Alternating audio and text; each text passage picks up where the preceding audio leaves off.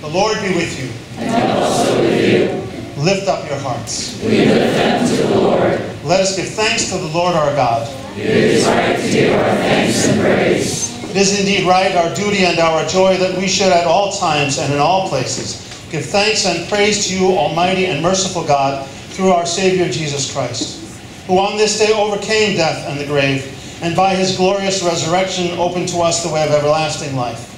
And so with all the choirs of angels, with the church on earth, and the hosts of heaven, we praise your name and join their unending hymn.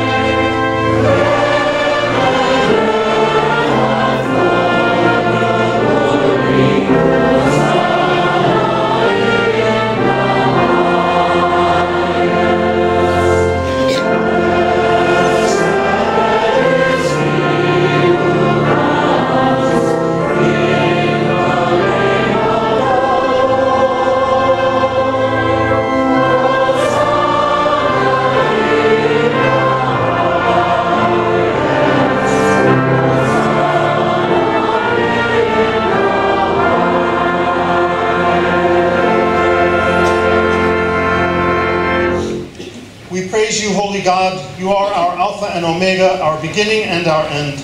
In your steadfast love and mercy, we live and move and have our being. From ancient times, you have blessed our going out and our coming in. You guided Noah and his family through the waters of the flood. You walked with Abraham and Sarah on their journey to Canaan. You led the Israelites out of slavery through the sea and across the desert to the land of milk and honey.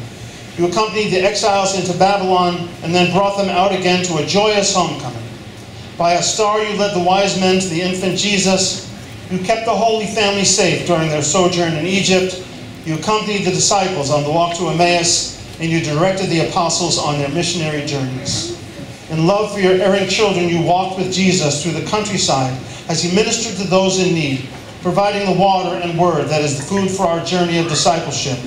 And on that last day, giving us himself, that we might always dwell in you, and you in us. On the night before he took his final steps to the cross, our Lord Jesus took bread and gave thanks. He broke it and gave it to his disciples, saying, "Take and eat. This is my body given for you. Do this for the remembrance of me."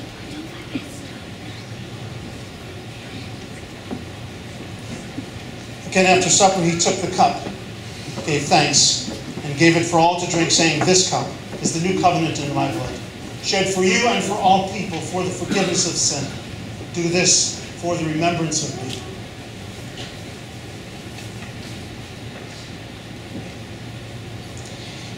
With this meal, we remember Jesus giving himself for us, and that Christ our Savior is the same yesterday and today and forever.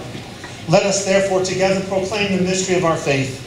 Christ has died, Christ is risen, Christ will come again.